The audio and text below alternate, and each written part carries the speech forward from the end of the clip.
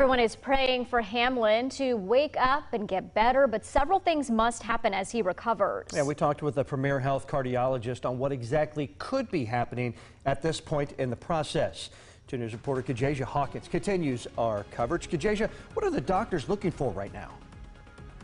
Well, John, this situation is not something that most people walk away from. In fact, experts say most people die when they experience cardiac arrest. But a doctor we spoke to says that Damar has a better chance than many to recover.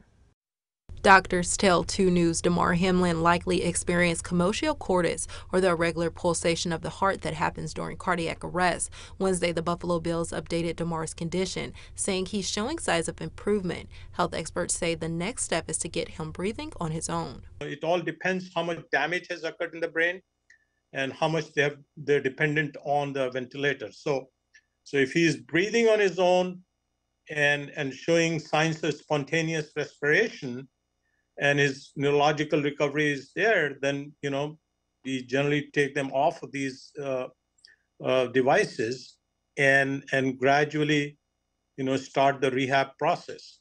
Dr. Abdul Wasey says there is not much doctors can do in terms of helping Damar at this point, besides waiting to see how he recovers.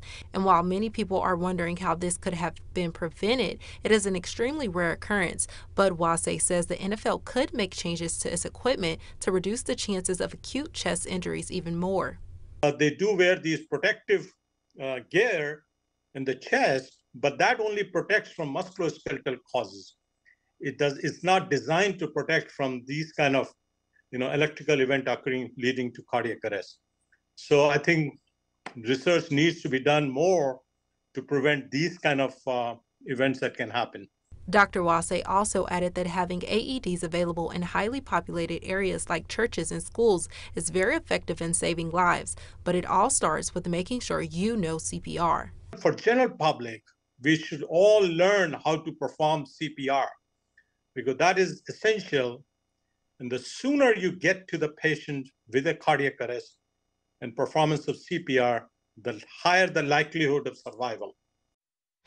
At 6, I'll have a look at where you can go to learn CPR right here in the Miami Valley. In just 5 minutes, live in the studio, Kajasia Hawkins, 5 on 2.